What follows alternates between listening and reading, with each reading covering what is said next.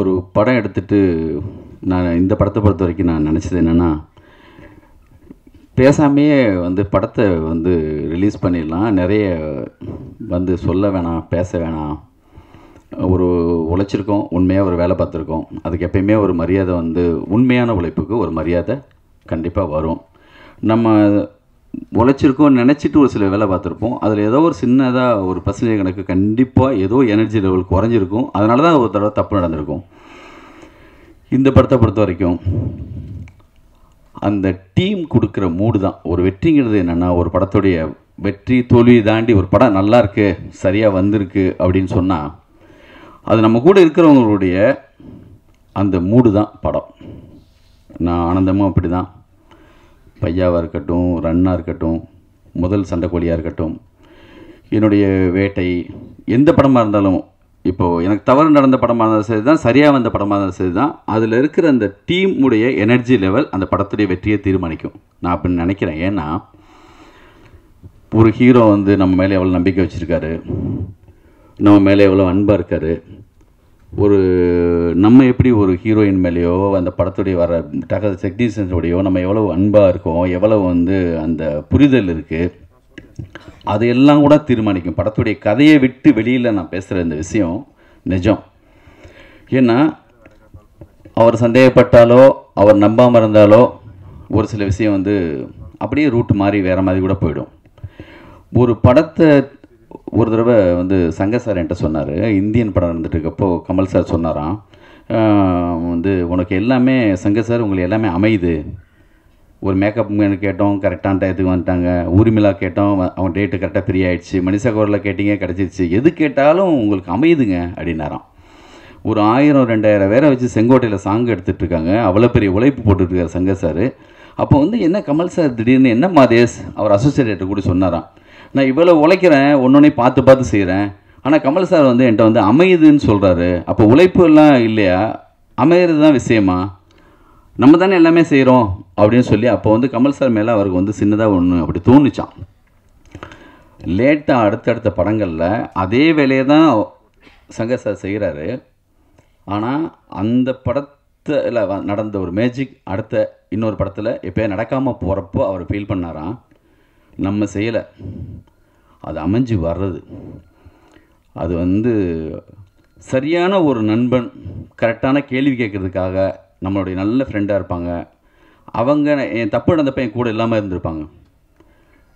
இன்னொரு சரியாக நடக்கும்போது என்னென்னா தேடி வருவாங்க. இந்த படத்தில் சுசீந்தர் ரவின்னு ஒரு அசிஸ்டன்ட் டைரக்டர், அவன் தெலுங்கில் போய் செட்டில் ஆகி தெலுங்கு படங்கள்லாம் வேலை பார்க்குற. அப்படி எனக்கு ரொம்ப பிடிக்கும் கதை. அவன் வந்து ஒரு நான் முன்னெடுத்தேன் கொடுத்தேன் ஒர்க் பண்ணும்போது என் கூட ஒர்க் பண்ண பையன். அவன் சம்மந்தம் இல்லாமல் தேடி வரான் சண்டைக்கோழி 2 எடுக்கும்போது. சார் இந்த படத்தில் நான் ஒர்க் பண்ணணும்னு ஆசைப்பட்றேன்னு. ஒரு சில விஷயங்கள்லாம் வந்து என்னென்னா, தானாக அது நல்லது நடக்கணும்னு முடிவு பண்ணிட்டா அதுவாகவே செஞ்சுக்கும். நம்ம எவ்வளவு தான் உழைச்சாலும் என்ன தான் பண்ணாலுமே ஒரு சில படங்கள்லாம் நம்ம நினச்சது வராது, ஒரு சில இதில் அமைஞ்சு அப்படியே வரும். இதில் என் கூட இருந்தவங்க எல்லாருமே அப்படி அமைஞ்சு வந்திருக்குன்னு நான் நம்புகிறேன். அப்படி தான் இந்த வேலையும் பார்த்துருக்கோம். இந்த படத்தை பொறுத்த வரைக்கும் வந்து என்னென்னா, சண்டைக்கோழி 1 மூடு இருக்குல்ல, 13 வருஷமாக செய்தான். எனக்கு இன்றைக்கும் அது இருக்குது, அப்படியே மனசில் இருக்குது. அந்த படம் எடுத்தது, அந்த ஃபேமிலி. ராஜகிரண் சாரை வந்து நான் ஓப்பனாக இன்றைக்கி ஒரு உண்மையை ஒத்துக்கிறேன். நான் வந்து வெளியில் காட்டிக்கிட்டது கிடையாது. ஃபஸ்ட் பார்ட் எடுக்கிறப்போ எனக்கு பதட்டமாக இருக்கும் அவரை பார்த்தா, நான் பயப்படுவேன். என் பயத்தை நான் வெளியில் காட்டினதே கிடையாது, பயப்படாத மாதிரி நடிச்சிருக்கேன். ஐயா அந்த கேரக்டர் மேலே இருக்கிற மரியாதை வித்து அவர் படங்கள் பார்த்து அவர் மேலே இருக்கிற மரியாதை, அதனால் வந்து என்னென்னா எனக்கு வந்து அவங்கள பார்த்தாலே பயமாக இருக்கும். அந்த பயம் ஃபஸ்ட் டைமாக இந்த படத்தில் போயிடுச்சு. இந்த கூடுதல் அன்பு வந்துருச்சு, ஒரு புரிதல் வந்துருச்சு. ஃபஸ்ட்டு பார்ட்டில் பொறுத்த வரைக்கும் நான் பயந்துருக்கேன், அந்த வெளியே காட்டிக்கிட்டதே கிடையாது. அதேமாதிரி ஜீவா சார் மேலே எனக்கு மிகப்பெரிய பயம் இருந்திருக்கு. வேலை பார்க்கும்போது என்னென்னா, ஜீவா சார் வந்து பெரிய பெரிய டேரக்டரும் வேலை பார்த்து வந்திருக்காரு, ஆனால் நம்ம பயத்தை வெளியில் காட்டாமல் அப்படியே வந்து தெம்பாக அப்படியே வந்து வேலை பார்த்துருக்கேன் ஜீவா சார் மேலேயும். இந்த படத்தில் வந்து என்னென்னா, நான் வந்து எதையுமே மிஸ் பண்ணிடக்கூடாதுன்னு எழுதிட்டு வருவேன், ஆனால் அதை எப்பயுமே பேச மாட்டேன். நான் அருண்கிட்ட கேட்டேன், எனக்கு ஒரு லிஸ்ட்டு கொடுத்துட்றா, ஒவ்வொரு முறையும் முக்கியமானவங்களை எல்லாமே நான் மிஸ் பண்ணிடுறேன், அதனால் கொடுன்னேன். நம்ம ஓப்பனிங் டைட்டில் ரோலிங் டைட்டில் மொத்தமும் கொடுத்துட்டான், இதெல்லாம் படத்துலேயே இருக்கேடான்னு சொல்லி கேட்டேன். இருந்தாலுமே எல்லாருமே நான் சொல்லணும், தயவு செஞ்சு ஒரு சின்ன டைம் எடுத்துக்கிறேன்.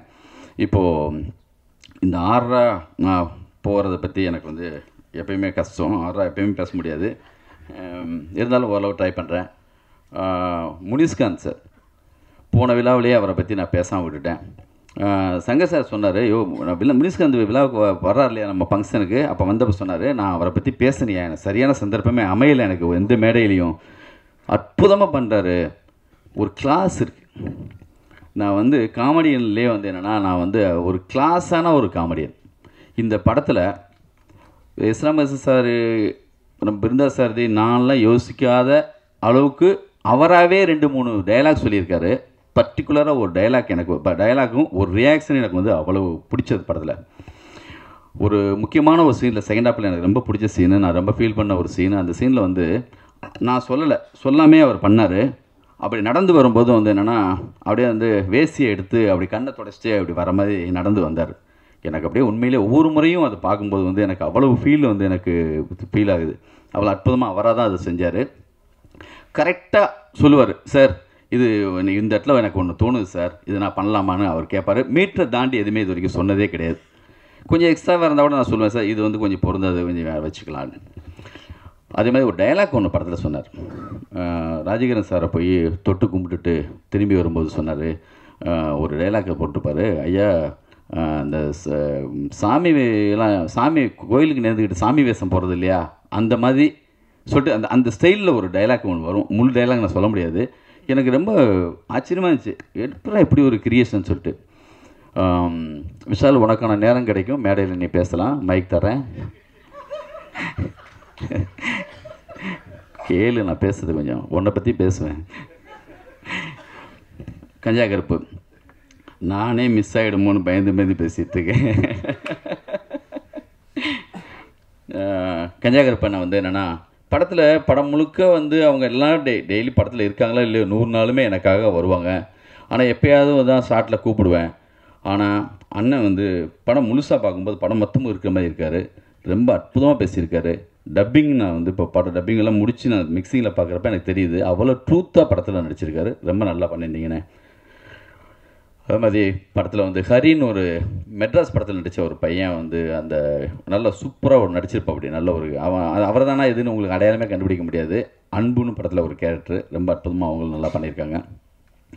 இப்படி இந்த படத்தில் வந்து நடித்த நம்ம போன பாட்டில் இந்த தென்னவன் சார், புதுசாக வந்து அஜய்னு, ஞானசம்பந்தம் சார் வந்து கீர்த்தி சுரேஷோடைய அப்பா கேரக்டராக பண்ணியிருக்காங்க. அவங்க Marimuthu sir, Joe மல்லூரி, Ravi, பிரைஸ்வரன் sir, Venkatesh sir, மூராமசாமி sir, சொல்லிடுறேம்மா, rolling டீலில் படிச்சிடறேன், கொஞ்சம் பொறுத்துக்கோ. சரத்துன்னு சொல்லிட்டு தெலுங்கில் மலையாளத்தில் வந்து ஒரு புதுசாக ஒருத்தர் வந்து பண்ணியிருக்காரு. ஒரு சின்ன நல்ல ஒரு கேரக்டர் ஒன்று பண்ணியிருக்காங்க, ரொம்ப நல்லாயிருக்கு. ஒப்பும் ரவின்னு பேர், அவர் பேர், ரொம்ப நல்லா பண்ணியிருக்காங்க. அதே மாதிரி என் படத்தில் வந்து பாபு சிவன் வேட்டைக்காரன் படத்தில் வந்து டயட் பண்ண அவர் வந்து இந்த படத்தில் எனக்காக வந்து ஒர்க் பண்ணி கொடுத்துருக்காரு. டிஸ்கஷன் செயலையும் சரி, ஷூட்டிங்லேயும் வந்து என் கூட ஒர்க் பண்ணார். டயட்டுங்கிற இந்த ஈகோ பார்க்காம என் கூட அவ்வளோ தூரத்துக்கு வந்து ஒர்க் பண்ணார். நந்த பெரியசாமி, அவரும் டயட்டர் தான். அவர் வந்து இந்த படத்தில் நடிச்சிருக்காரு. டிஸ்கஷன் செயலையும் கூட வந்து நல்லா வந்து ஒர்க் பண்ணாங்க. ஆகல சிவான்னு சொல்லி ஒரு தெலுங்கில் வந்து பெரிய ரைட்டர் அவர் இந்த படத்துடைய கதை விவாதத்தில் முழுசாக இருந்தார். அவர் வந்து பெரிய சப்போர்ட்டாக இருந்துச்சு எனக்கு. அவரும் ரொம்ப நல்லா. அப்புறம் என்னுடைய எல்லா அசிஸ்டன்ட் டைரக்டர்ஸ், பர்டிகுலராக கனகசபாவதி இல்லைன்னா நாங்கள் ஒரு 15-25 நாளைக்கு முன்னாடி நானும் விஷாலும் அவங்க ஆஃபீஸில் உட்காந்து ஒரு ஷெட்யூல் போட்டோம், இந்த டேட்டில் இது நடக்க போகுதுன்னு. அதில் ஒரு நாள் முன்னாடி இல்லை பின்னாடி இல்லை, வேணுமோ 5 மணி நேரம் பின்னோக்கி இருக்கலாம். அவ்வளோதான். அவ்வளவு அற்புதமாக ஒரு ஷெட்யூல் போட்டு ஒரு படத்தை இவ்வளோ தூரத்துக்கு வந்து ஒர்க் பண்ணி கொடுக்கறதுக்கு இப்படி ஒரு அசோசியேட் டைரக்டர் அமையாது. உண்மையிலே என்னை விட அவர் சங்க சார்ட்டையோ இல்லைன்னா வேறு யார்ட்டையோ போய் இருந்தாருன்னா அவர் மிகப்பெரிய சம்பளம் கிடைக்கும். இன்றைக்கி நான் சொல்கிறேன், அவர் வந்து அவர் ஆல்ரெடி ஒரு படம் பண்ணியிருக்காரு. மிகப்பெரிய டைரக்டராகவும் ஃபியூச்சரில் அவர் கண்டிப்பாக நல்ல பெரிய டைரக்டராகவும் வருவார். அவர் இல்லைன்னா இவ்வளோ சீக்கிரமாக என்னால் இந்த வேலையை நான் முடிச்சிருக்க முடியாது. அவ்வளோ அற்புதமான ஒரு ஒர்க்கர். நான் காலையெல்லாம் விடிஞ்சு 4:30 மணிக்கு தான் நம்ம எல்லாருமே போனோம். 6:30 மணிக்கு ஒரு இடத்துல ஒர்க்கு முடிச்சுட்டு கிளம்பலான்னு எல்லாரும் அந்த மூடுக்கு வந்துட்டாங்க. நான் அதுக்கப்புறம் சொல்கிறேன் அசிஸ்டன்ஸிட்ட, டிஏல போய் செக் பண்ணிட்டு போயிடலான்னு. சத்தியமாக என் மேலே எவ்வளோ கோவப்பட்டிருப்பாங்கன்னு எனக்கு தெரில. நான் வந்து என்னமோ வந்து அதுக்கப்புறமா நான் வந்து டிஏல போயிட்டு அங்கே என்னென்ன வரான்னு சொல்லிட்டு என் பின்னாடியே மொத்த பேரும் எல்லாமே கிளம்பி அங்கே வராங்க. அப்படி என்னுடைய அசிஸ்டன்ஸ் எல்லாமே என் கூட நின்று அப்படி வேலை பார்த்துருக்காங்க. அவங்க கனகு, சுசிந்து ரவி, சுரேஷ், அருண், பிரபு, ஹரிஷ், ஸ்ரீதர், இவங்க எல்லாருக்கும் நன்றி சொல்லிக்கிறேன். இப்படி தொடங்கி போனோம்னா கதையை பற்றி பேச தேவையில்லை, எஸ்கேப் ஆகிடலாம். அதனால தான் இந்த மாதிரி நன்றி கார்டு போட்டு எஸ்கேப் ஆகிட்டுருக்கேன். அதுக்கப்புறம் படத்தில் வந்து கேமராமேன் சக்தி. என்னை விட போஸுக்கு ரொம்ப பிடிக்கும் சக்தியை.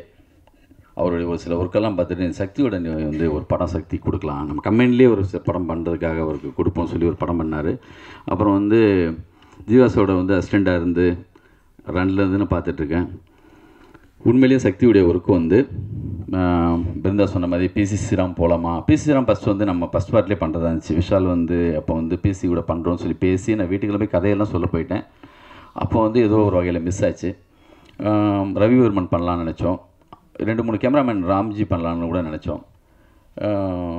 நான் வெறும் வார்த்தையாக சொல்லலை, இவங்கெல்லாம் பண்ணியிருந்தா என்ன நடந்திருக்குமோ அதுக்கு குறையில்லாமல் நடந்ததை நான் நம்புகிறேன். மிகப்பெரிய வார்த்தை அது, இருந்தாலுமே நீங்கள் படம் பார்த்தீங்கன்னா அது வந்து தெரியும். அவ்வளோ பெரிய இவர் வயசுக்கு இந்த இத்தனை படம் பண்ணதில் ஒரு மிகப்பெரிய வேலை பார்த்துருக்காரு.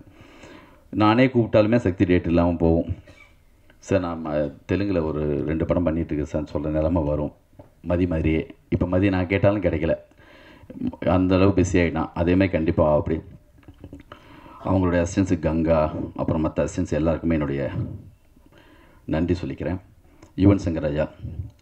யுவன் சங்கர் ராஜாவை பற்றி வந்து என்ன எந்த மேடையிலையும் நான் முழுமையாக சொல்லவே முடியாது, அதுக்கு வார்த்தைகளும் கிடையாது. ஒரு கவிதை மாதிரி, என் காதலியை சொல்ல வயலின் கொடு, வார்த்தைகள் கிடையாது ஒரு வயலின் கொடு வாசித்து காட்டுகிற மாதிரி அவர் கையிலேருந்து ஏதாவது ஒரு நல்ல இன்ஸ்ட்ருமெண்ட் கொடுத்தாருன்னா யுவனை பற்றி நான் அழகாக நான் வாசித்து காட்டிடுவேன். வார்த்தையே இல்லை, அப்படி ஒரு ரெக்கார்டிங், அப்படி ஒரு ரொம்ப அற்புதமாக பண்ணியிருக்காரு. Thank you brother. நீங்கள் வருவீங்கன்னு எதிர்பார்த்தா நீங்கள் இல்லை. நேற்று ஏதோ சிங்கப்பூர் போனதா சடனாக ப்ரோக்ராம் சொன்னாங்க, போய் சொன்னாங்க. அவருக்கு என்னுடைய பிரவீன் சார். ஆண்டனி தான் என்னுடைய எல்லா படத்துலையுமே எடிட்டராக ஒரு 4-5 படங்கள் இருந்தார். இந்த படத்தில் அவர் இல்லை. இந்த படத்தில் வந்து பிரவீன் சார் தான் நான் ஃபஸ்ட் டைம் அவரோட ஒர்க் பண்ணுறேன். கனகசபாவதியை நான் சொன்ன மாதிரியே பிரவீன் சார் மாதிரி ஒரு எடிட்டர் இந்த படத்தில் இல்லைன்னா இந்த குறிப்பிட்ட டயத்தில் இந்த படத்தை நாங்கள் வந்து கொண்டு வந்திருக்க மாட்டோம். அவ்வளோ அற்புதமாக எங்களுக்கு வேலை பார்த்து கொடுத்துருக்காரு. அவருக்கும் என்னுடைய நன்றி. அவர் கூடவே ஷாம்னு அதான் சொன்னேன், ஒரு பாசிட்டிவ் எனர்ஜியான ஆட்கள் வந்து சேருவாங்கன்னு. ஒரு அசிஸ்டன்ட் டயட்லேருந்து ஆரம்பித்து அசிஸ்டன்ட் கேமராமேன்லேருந்து ஒரு படத்தை நினச்சாங்கன்னா டிஸ்டர்ப் பண்ணிடலாம், இல்லை நல்லாவும் வர வைக்கலாம். அந்த ஷாமுங்கிற ஒரு பையனை பார்த்தாலே நம்மளுக்கு சந்தோஷமாக இருக்கும். நல்ல ஒரு மியூசிக்கை தேடி பிடிச்சி சின்னதாக போட்டு காட்டி அந்த ஸ்பாட்டில் வந்து சீனை வந்து எடிட் பண்ணி காட்டும்போதே ஒரு நம்பிக்கை வரும். அது மாதிரியான ஒரு அற்புதமான ஒரு பையன் அமைஞ்சான். அது எனக்கு ரொம்ப பெரிய ப்ளஸ்ஸாக இருந்துச்சு. மியூசிக் கூட ரொம்ப ரெஃபரன்ஸ் எல்லாம் ரொம்ப போட்டு கொடுத்தான். இவனுக்கு தான் கொஞ்சம் அந்த பையனை நான் தேடிட்டுருக்கேன்னு சொல்லிட்டு இருக்காரு. ஆனால் வந்து எனக்கு ரொம்ப ப்ளஸ்ஸாக இருந்துச்சு. தேங்க்யூ எல்லாருக்கும். அவங்களுக்கும் இப்போ எங்கேயோ ஒரு ஹோட்டலில் வேலை பார்த்து தான் இருப்பான் அவனும் சரி. பிரபு நம்ம அசிஸ்டண்ட் ஒருத்தர் இருப்பான், சொல்லுவாங்க ஒரு முறை அவனை முன்னாடி வர சொல்லாதீங்க, எனக்கு என்னை விட அதிகமான முடி வச்சுருக்கான் அவன். எனக்கும் அவங்களுக்கு எனக்கு பெரிய ஒரு சப்போர்ட்டு. அவனை வச்சு நான் நம்ம இதில் எஸ்கேப் ஆகிறதுக்கு வழி இருக்குது. நான் இதே ரெஸ்டாரண்ட்டில் வந்து ஒரு நல்ல ரெட் கலர் டிஷர்ட்டு போட்டு சஜஷனில் உட்காந்தான்னா யாராவது வந்து உங்கள் அண்ணன் எங்கே பார்த்தாலும் ஒரு பொண்ணோடையே சுற்றிட்டு இருக்கான்னு போஸுக்கெல்லாம் தகவல் வரும். நான் சொல்லுவேன், நம்ம பிறப்புடா அதை தான் பார்த்துட்டு எல்லாம் அப்படி சொல்கிறாங்க, எஸ்கேப் ஆகிறதுக்கு எனக்கு சான்ஸு. அதுக்கப்புறம் ஃபைட் மாஸ்டர். இந்த படத்தில் வந்து அனலரசன் தான் ஃபைட் மாஸ்டர். நான் ஃபஸ்ட் டைம் ஒர்க் பண்ணுறேன். அவரும் சரி, அவர் ரொம்ப அற்புதமான ஒரு ஒர்க் பண்ணி கொடுத்துருக்காரு. கிளைமேக்ஸ் எல்லாம் வந்து என்னென்னா, கிளைமேக்ஸில் பர்டிகுலராக கிளைமேக்ஸில் நான் நினைக்காத 2 விஷயம் அவர் பண்ணி கொடுத்தாரு. ரொம்ப அற்புதமாக இருந்துச்சு. படத்துடைய கதையை புரிஞ்சுட்டு மூடை புரிஞ்சுட்டு அவ்வளோ அழகாக பண்ணக்கூடிய டெக்னீஷியன்ஸ் தான் எப்பயுமே வந்து என்னென்னா ஒரு படத்தை வந்து தீர்மானிப்பாங்க. அவ்வளோ அற்புதமான ஒரு எடிட்டர், ஒரு மாஸ்டர். அப்புறம் வந்து அவர் இல்லாத நேரத்தில் indoor black fight Anbariv master வந்து எடுத்து கொடுத்தாங்க. அவங்களும் சூப்பராக பண்ணியிருக்காங்க. தினேஷ் ராஜன் ரமேஷ்னு சொல்லிட்டு அவங்க 2 பேருமே மாஸ்டர்ஸ் தான். அவங்களும் ஒர்க் பண்ணி கொடுத்தது ரொம்ப. அப்புறம் ராஜு மாஸ்டர், பிருந்தா மாஸ்டர், சாண்டின்னு ஒருத்தவங்க, இவங்கெல்லாம் கூட ஒர்க் பண்ணியிருக்காங்க. இந்த கம்பத்து பொண்ணு சாங் வந்து ராஜு மாஸ்டரும் பண்ணியிருக்காரு, பிருந்தா மாஸ்டரும் பண்ணியிருக்காங்க. 2 பேருமே அந்த படத்தில் ரொம்ப அற்புதமான ஒரு இதாக இருக்கும். அப்புறம் lyric writers, dialogue writers S Ramakrishnan, Brinda சாரதி. எஸ் ராமகிருஷ்ணன் சார் வந்து என்னென்னா ஃபஸ்ட்டு பார்ட் பண்ணும்போது இன்றைக்கி வந்து தமிழில் வந்து மிக முக்கியமான ஒரு ரைட்ரு. இப்போ கூகுள்லாம் வந்துருச்சு. அப்போது சண்டைக்கோழி நாங்கள் பண்ணும்போது இந்த டிஸ்கஷன் பீரியடில் எங்கேயாவது மலைப்பிரதேசத்தில் போயிட்டு ஒரு செடியோ ஒரு மரமோ ஒரு பறவையோ எதை பற்றி உலகத்தில் இருக்கிற எதை பற்றி வேணுமா பேசலாம். அதோடைய பேர், அந்த பூ எங்கேருந்து வந்துச்சு, அது அப்படி ஒரு அவர் வந்து ஒரு கூகுள், இப்போ வந்து இன்றைக்கி நம்ம தட்டி பார்க்குற எல்லா விஷயமும் இருக்கிற ஒரு மூளை, அப்படி ஒரு இதயம், மிகப்பெரிய ஆச்சரியம் உண்மையிலே. அவ்வளவு தரமான ஒரு ரைட்ரு. எனக்கு பதட்டமாக இருந்துச்சு. இந்த படத்தை வந்து எல்லாருக்கும் காட்டிட்டேன், அவருக்கு தான் கடைசியாக காட்டினேன். ஏன்னா இவர் அந்த ஏதோ குறை சொல்லிடுவாங்களோ, சரியாக தான் இருக்கா இல்லையான்னு, என்னடா தப்பு இருக்குமோன்னு பயந்து காட்டினேன். அவர் டப்பிங் தேடி வந்து சரியாக தான் இருக்குன்னு சொல்லிட்டு போனாங்க. அது எனக்கு ரொம்ப ஒரு தெம்பையும் சந்தோஷத்தையும் கொடுத்துச்சு. Thank you sir. 3வது பாட்டுக்கு நம்ம ரெடி ஆகிட்ருக்கோம். அது வந்து இது 13 வருஷம்லாம் உண்மையிலே காத்திருக்க முடியாது. வேணும் 3 மாதம் காத்துட்ருக்கேன். 3 மாதம்தான் சார், இல்லை ஒரு 6 மாதம். எந்த படத்தில் இருந்தால் சரி தான், நான் வந்து நானும் வந்து எந்த வேலையில் இருந்தாலும் சரி தான், குறைந்தபட்சம் 3 மாதத்துலையாவது இந்த கதையை நம்ம முடிவு பண்ணி ஆகணும். இதே ஃபேமிலி, இதே எல்லாருமே அந்த படத்தில் நம்ம இருக்கணும்.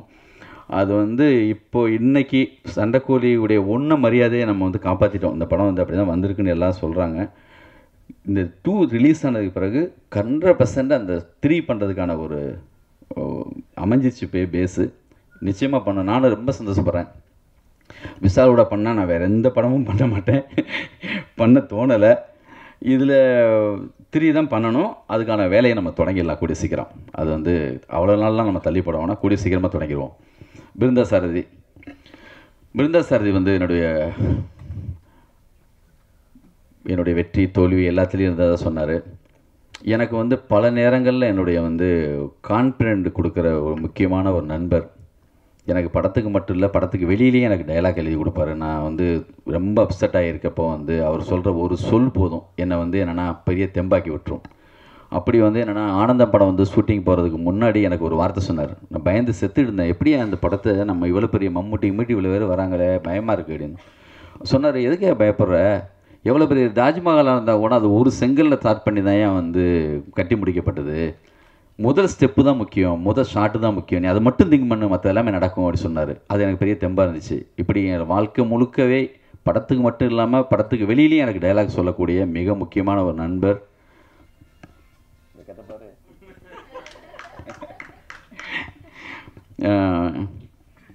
இப்படி ஆர்ட் டைரக்டர் ராஜீவன் சார் செட்டுக்கே வரல, இருந்தாலும் நண்பர். எங்கள் வீடு டிசைன் பண்ணாலும் சரி, எனக்கு ஏதாவது கவிதைக்கான புக்குக்கு பண்ணாலும் சரி, பிரதர் மாதிரி திருப்பதி பிரதர்ஸ் லோகோ வரைக்கும் அவர் பண்ணி கொடுத்தது தான். அவர் ஒரு பாசிட்டிவான ஒரு எனர்ஜி. அவர் வந்து ஃபஸ்ட் டைம் செலக்ட் மார்க் பண்ணி கொடுத்துட்டு சிரஞ்சீவி படத்தில் பெருசாக லாக் ஆகிட்டார். அதனால் வந்து அவர் அங்கே போயிட்டார். அவங்க அசிஸ்டன்ஸ் தான் ஒர்க் பண்ணி கொடுத்தாங்க, சேகர் சம்பத்துன்னு. அவங்களுக்கும் நான் நன்றி சொல்லிக்கிறேன். அப்புறம் managers Chandru, Praveen sir, Antony,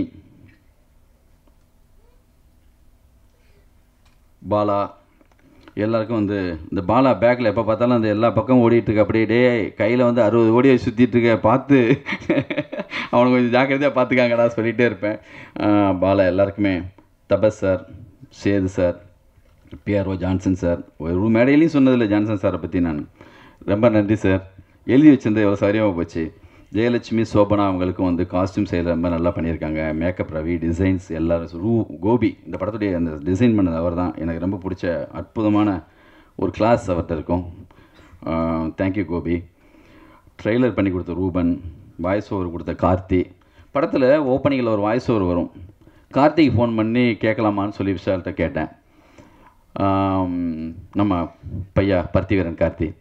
Nassar sir வந்து ஆல்ரெடி வந்து டப்பிங் தேட்டர் பார்க்க வந்தப்போ சடனாக என்ன சொன்னார், உங்கள் டேரக்டர் ரோல் தான் கொடுக்குறதில்ல, எனக்கு எதாவது வாய்ஸாக கொடுக்குறேன், பிட் வாய்ஸ் இருந்தால் கூப்பிடுங்க உள்ளே வரேன்னு சொல்லி வம்படியாக அவரே வந்து ஓப்பனிங் பேசி போயாச்சு.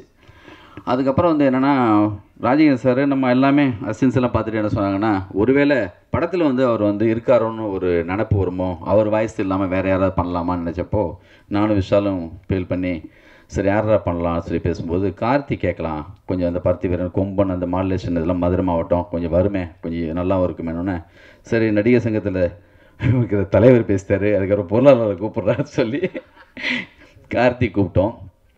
ரொம்ப சின்சியராக பண்ணி கொடுத்துருக்கு. அப்படி ரொம்ப நல்லா இருந்துச்சு. தேங்க்யூ. ஆண்டனி எடிட்டர், மறுபடியும் அவனுக்கு வந்து நான் படத்தில் ஒர்க் பண்ணாட்டினாலுமே நீ வந்து படம் பாருங்கன்னு சொல்லி கூப்பிட்டேன். எந்த தயக்கம் இல்லாமல் வந்து உட்காந்து படம் பார்த்துட்டு ஒரு ஆடியன்ஸ் மாதிரி இந்த கீர்த்தி சுரேஷ் வந்த சீனில் எல்லாமே அதிகமாக கைத்தட்டினது ஆண்டனி தான். வந்து அப்போ தான் எனக்கு நம்பிக்கை, என்னடா உண்மையிலே ரசிக்கிறாங்க அவருக்கு, நல்லா தான் இருக்குது போக்குன்னு நான் நம்பினேன். பாடல் எழுதின அறிவுமதி என்ன, பா விஜய், மதன் கார்கி, ஏகாதசி, ஏக்நாத், அருண் பாரதி, பிருந்தா எல்லாருக்கும் என்னுடைய நன்றி. ராஜகிரண் சார் தொடங்கும் போதே நான் சொல்லிட்டேன், அந்த ஃபுட்டேஜ்லேயே அது வந்து அந்த பயத்தை பற்றியெல்லாம் பேசிட்டேன். இப்போ எனக்கு பயம் போயிடுச்சுன்னு சொன்னால மரியாதை ஜாஸ்தி ஆயிடுச்சு. அவங்க டப்பிங்கில் பார்க்கும்போது என்னென்னா, ஒரு சீனில் அது முக்கியமான சீனு, அது என்னன்னு நான் இப்போ சொல்ல மாட்டேன், படம் பார்க்கும்போது தெரியும். இப்படி ஒரு டப்பிங் பேச முடியுமா இவ்வளோ உண்மையா? அவர்கிட்ட படங்கள் அதிகமாக, நான் சார் பைசைக்கிள் தீவ்ஸ் பார்த்துருக்கீங்களா சார்? செவன் சாம்ராய் பார்த்துருக்கீங்களா? ஏதோ எம்ஜிஆர் படத்தை நான் மொத்தமாகவே பார்த்தது 20 படமோ 30 படமோ தான் பேயிடுமே. எப்படி அது வந்து என்னென்னா, அது வந்து ஒரு சிலர்கிட்ட வந்து என்னென்னா, அது ஒரு ட்ரூத்தாக உண்மையாக மனசில் பட்டது என்னவோ அப்படியே வந்து நிற்கிறதுக்குல்ல, அது வந்து அது மழை தண்ணி மாதிரி, அது எங்கேயும் கற்றுட்டுலாம் வர முடியாது. இவங்ககிட்டேருந்து கற்றுக்கலாம், இப்படி நடிப்புன்னு எல்லாரும் கிளாஸ் எடுக்கலாம். இப்போ வந்து யூனிவர்சிட்டிலேயோ காலேஜ்லேயோ போயிட்டு அவங்க பற்றி, ஆனால் அவங்களாவே இருக்காங்க, அவ்வளோ ட்ரூத்தாக இருக்காங்க. எங்கேயுமே எக்ஸ்ட்ரா ஒன்று வர்றதுக்கு அவர் இருக்கும்போது அந்த செட்டே அப்படி இருக்கும். நான் மம்முடி சார்ட்ட அதை பார்த்துருக்கேன், அதுக்கப்புறம் சார்ட்ட பார்க்குறேன். உள்ளே வந்தாலே அந்த அந்த நமக்கு அந்த செட்டே ஒரு மரியாதைக்குரிய செட்டாக மாறிடும். அந்த மூடை ஏற்படுத்தி கொடுக்குறதுங்கிறது மிகப்பெரிய விஷயம். அந்த மரியாதை எங்களுக்கு எப்பயுமே உண்டு. வரலட்சுமி, நான் பேசவே மாட்டேன் அவங்கள பற்றி, ஆனால் படம் வந்தோடனே நீங்கள் எல்லோரும் பேசுவீங்க.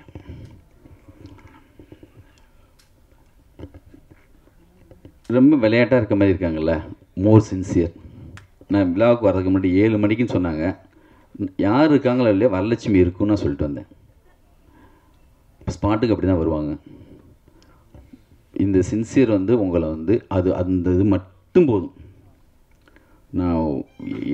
நான் சினிமாவில் வந்து எனக்கு நானும் மேக்ஸிமம் இந்த டைம் மெயின்டைன் பண்ணணும்னு நான் நினப்பேன். ஓரளவு அதை ஃபாலோ பண்ண ட்ரை பண்ணுவேன். அந்த தகுதி தான் முதல் தகுதியாக நான் நினைக்கிறேன். அமிதாப் பச்சன்ல ஆரம்பித்து ரஜினி சார்லேருந்து விஜய்லேருந்து எல்லா நடிகரையும் நான் கேள்விப்பட்டதில் டைமிங் வந்து இருந்தவங்க யாருமே தோற்றதாக சரித்திரமே கிடையாது. நம்ம டைம் எப்படி வேணுமா இருக்கலாம், ஆனால் நான் தொடங்குனது லேட்டு. டைமிங்கை பற்றி பேசுகிறான்னு நினைக்காதீங்க, நம்ம ஊர் டிராஃபிக் அந்த மாதிரி. ஆனால் ஹீரோவை பொறுத்த வரைக்கும் அவர் வந்து 10 விஷால் இருந்தால் அவர் டயத்துக்கு வர முடியும், ஏன்னா அவருடைய வேலைகள் அந்த மாதிரி. அதனால தான் அவரும் கொஞ்சம் லேட்டாக வந்தார். இருந்தாலும் வரலட்சுமிகிட்ட நான் பார்த்தது அது கொண்டு போய் உங்களை ஒரு இடத்துல சேர்த்துரும். 100% அது அப்படி இருப்பீங்க, ஆகும். பாருங்கள், நான் சொல்கிறேன், இந்த படத்துக்கு பிறகு பாருங்கள். கீர்த்தி,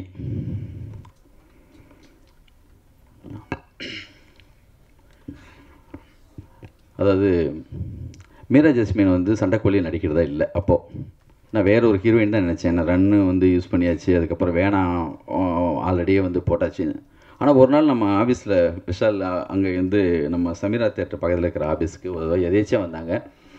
ஜென்ரலாக வந்துட்டு அடுத்து என்ன படம் விஷாலோட பண்ணுற அந்த கதைன்னு சொன்னோன்னே, அந்த காலை மடித்து மேலே அப்படி உட்காந்துட்டு கையை அப்படி கட்டிட்டு, கதை சொல்லு, என்ன கதை? இல்லைப்பா இப்போ தான் போயிட்டுருக்கு. இல்லை நீ சொல்லு, எல்லாம் முடிச்சிருப்பேன். நான் ஃபுல் கதை சொன்னேன். ஒரு கண்ணில் அப்படி கண்ணீர் வந்துகிட்டே இருக்குது. மீராஜ் என்னன்னு கேட்டேன். நான் ஏன் நடிக்கக்கூடாது, எனக்கு அந்த தகுதி இல்லையா, நான் நடிக்க மாட்டேன்னா? அப்படி வம்பு பண்ணி நான் தான் பண்ணுவேன்னு உள்ளே வந்தாங்க. அவங்கள நான் அடிக்கடி அப்போ சொல்லுவேன், சாவித்திரி மாதிரி வருவேனே, அந்த அளவுக்கு தகுதி ஒன்றை இருக்குது அப்படின்னு சொல்லுவேன். ஆனால் எனக்கு அடுத்த படத்தில் ஒரு சாவித்திரியே வந்து சேர்ந்துருச்சு. நான் எதிர்பார்த்தது மீரா ஜஸ்மினை.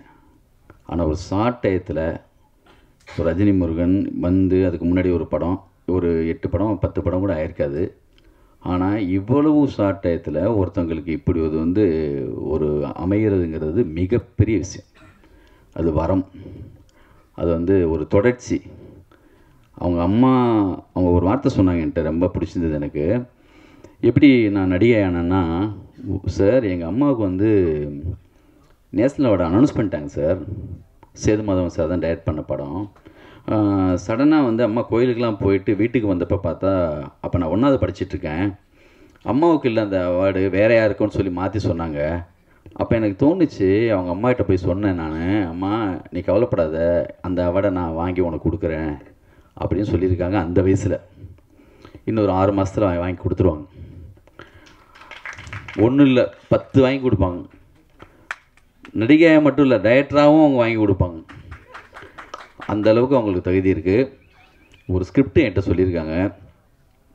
உண்மையிலே சொல்கிறேன், நான் ஒரு 15 படம் என் மைண்டில் வந்து நல்ல படங்கள் இருக்குது. ஒரு லிஸ்ட்டு போட்டால் ஒரு 15 படம் டப்புன்னு ஞாபகம் வரும். அந்த வரிசையில் அந்த படம் வரும், அவங்க டைரக்ட் பண்ணுற படம். நான் இன்றைக்கி உண்மையாக சொல்கிறேன். அதில் நான் ஒர்க் பண்ணிகிட்ருக்கேன். நான் அசிஸ்டன்ட் இது டயலாக் ரைட்டாக அந்த படத்தில் ஒர்க் பண்ண போகிறேன். நான் உங்கள்கிட்ட சொல்லியிருக்கேன். அவ்வளோதான். இன்றைக்கி வந்து இந்த விழாவோட மேக்ஸிமம் எங்களுடைய இந்த பாராட்டு இந்த விஷயங்களோட எனக்கும் அவங்களுக்கான நானும் படம் பண்ணும்போது லவ்வபிளாக உண்மையாக மனசோட தான் ஒர்க் பண்ணுவேன். அவங்கள லவ் பண்ணாமல் நம்ம வந்து அந்த மாதிரியான சீன்ஸ் எல்லாமே ஷூட் பண்ண முடியாது. நான் நேற்று வரைக்கும் இந்த படம் பார்த்து முடித்ததோடு என் லவ் முடிஞ்சது. நேற்றுல ஒரு 3 நாளைக்கு முன்னாடி காப்பி செக் பண்ணேன். கட்டு கீர்த்தி சுரேஷ் லவ். இன்னும் அடுத்த படத்துடைய ஹீரோயின் அடுத்த ஆளுங்களை லவ் பண்ணுறதுக்கான வேலையில் நான் தொடங்கிட வேண்டியதான்.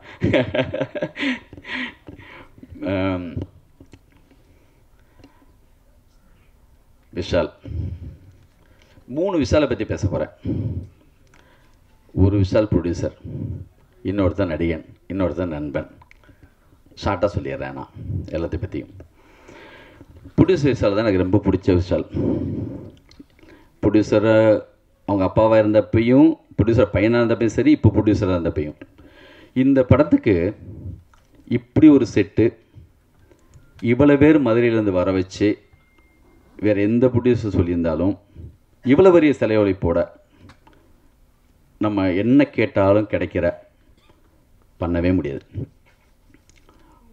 கண்டிப்பாக அவர் நடிகராகவும் இருக்கிறதுனால அவர் டெய்லி வந்தார்னா எனக்கு தெரில ஒரு பதட்டம் கூட வந்திருக்கும். எப்போ பார்த்தாலும் 500 பேர், 1000 பேர், 300 பேர், 400 பேர். ஆனால் அவருக்கு கூட்டம் பிடிக்கும். ஃபியூச்சர் லெவலில் கூட்டம் பின்னாடி வரும். அவருக்கு பிடிச்சதுனால என்னவோ கூட்டமாக இருந்தப்போ என்னை வந்து சொல்ல விட்டார்.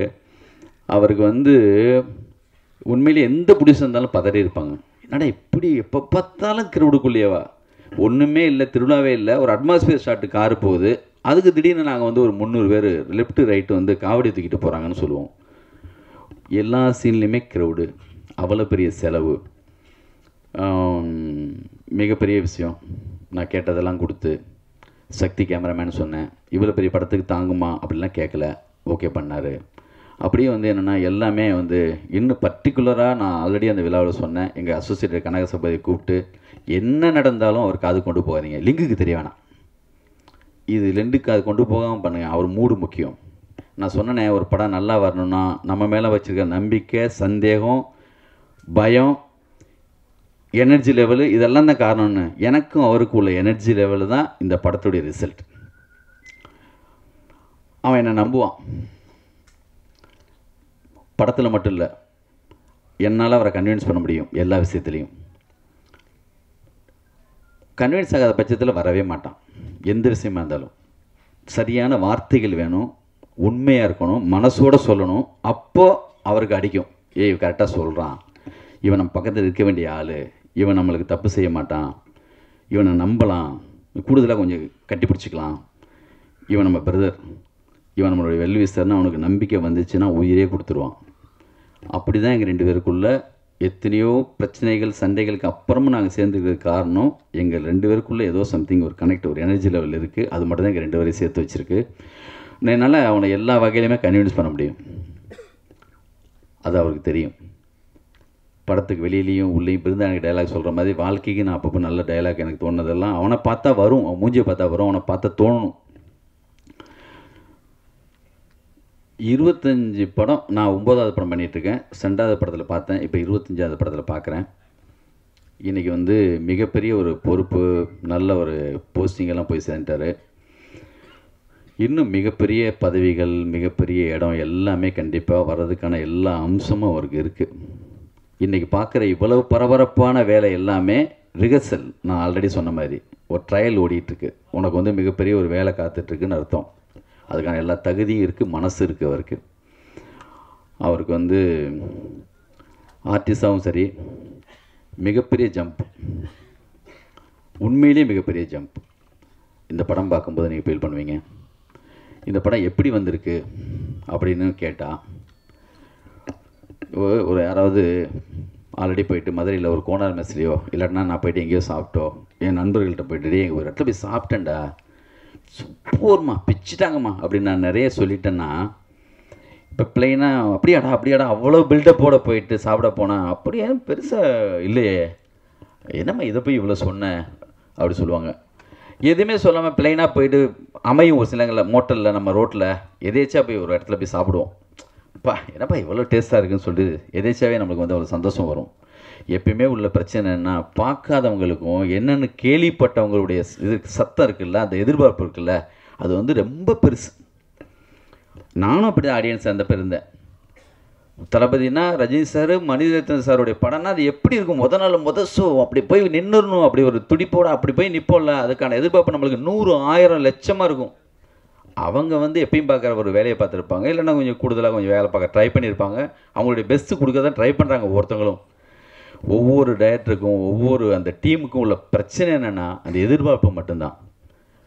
நான் பெருசாக அடி வாங்கினேன் போன படத்தில், நான் தப்பே சொல்ல, நான் ஏதோ தப்பு பண்ணியிருக்கேன். பெருசாக அவங்க எதிர்பார்த்தாங்க, அந்த எதிர்பார்ப்பு நான் கொடுக்கலன்னு அர்த்தம். தப்பு என் மேலே தான், மொத்த பழியும் நானே ஒத்துக்கிறேன். அதை அவங்க நினச்சதை கொடுக்கல, என் மேலே என்ன அவங்களுக்கு. அவங்க வந்து தங்கம், அவங்க வந்து நம்மளை வந்து சரியான விஷயத்தை கொடுத்தா நம்ம தாங்கிடுவாங்க அப்படி ரசிகர்கள். ஏன்னா தேட்டரில் படம் பார்க்கும்போது ஏதோ சின்ன சலசலப்பு ஓரத்தில் வந்தால் அந்த பசங்களை தேட்டருக்காரங்க தொடர்த்த தேவையில்லை, நல்ல ரசிகனாக இருக்கிற ஒருத்தவங்க 4 பேர் இருந்துச்சு அந்த பசங்களை வெளியில் போக சொல்கிறான்னு அனுப்பி வச்சுருவாங்க. நம்ம மேலே அவங்களுக்கு என்ன பகையா, எதிர்பார்ப்பு. பாலாஜி சார் ஒரு மேடையில் சொன்னார், ஒவ்வொரு டேரக்டருக்கும் உள்ள பிரச்சனை அவங்கக்கிட்ட ஆடியன்ஸ் எதிர்பார்க்குற எதிர்பார்ப்பு தான். அந்த எதிர்பார்ப்புக்கு தான் விடிய விடிய மனசோட உண்மையாக உட்காந்து வேலை பார்த்துருக்கோம். எல்லாத்தையும் தாண்டி அமைஞ்சு வரணும்னு சொன்னதான் உண்மை. எங்கள் எல்லாருடைய சக்தியும் உள்ளே போட்டிருக்கோம், அது அமைஞ்சு வந்திருக்குன்னு நம்புகிறோம். நீங்கள் மனசோட நீங்களும் அதை வந்து எங்களுக்காக நின்று ஒரு சிம்பத்தி.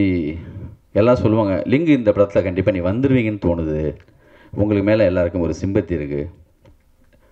உண்மையை சொன்னால் போதும், சிம்பத்தியில் கூட ஜெயிக்க தேவையில்லை. என்னுடைய ஃப்ரெண்டு ஒருத்தன் ஆனந்தம் படம் பார்த்துட்டு வந்தேன், அவங்க மனசுக்கு ஓடும் சார்னா, என் மனசுக்கு ஏன் ஓடணும், என் படம் நல்லா இருந்தால் ஓடட்டும், நான் உண்மையாக ஒரு வேலை பார்த்துருக்கேன் அதுக்கு ஓடினா போதும். போன படத்தில் நான் ஏதோ தப்பு பண்ணியிருக்கேன் போகல, இதில் என் கண்ணிலேருந்து நகராமல் இருக்கிறதுக்காக நான் விடிய விடிய மனசோட உண்மையாக நின்று வேலை பார்க்குறேன், அதுக்கு ஒரு பலன் இருக்குன்னு நான் நம்புகிறேன். பொறாமையிலையோ எரிச்சல்லையோ கோபத்துலையோ யாராவது ஏதாவது அதை பற்றி சொன்னால் ஜனங்க அவங்க ஒத்துக்கிட்டாங்கன்னு சொன்னால் யார் சொல்கிறது நிற்கவே நிற்காது. நீங்கள் இருக்கீங்க, அதை தாண்டி உங்களை நம்புகிறேன். கண்டிப்பாக இந்த படம் விஷாலுக்கும் சரி எனக்கும் சரி எங்கள் மொத்த யூனிட்டுக்கும் சரி எங்களுக்கு அடுத்த கட்டமாக இருக்கும். கண்டிப்பாக 3வது பாட்டு கூடி சீக்கிரம் இறங்கிக்கப்படும். அந்த படம் பண்ணுறதுக்காக நான் கூடுதல் ஆர்வமாக இருக்கேன். என் நண்பன் அவனும் அந்த ஆர்வத்தில் இருப்பான்னு நம்புகிறேன். நன்றி, வணக்கம்.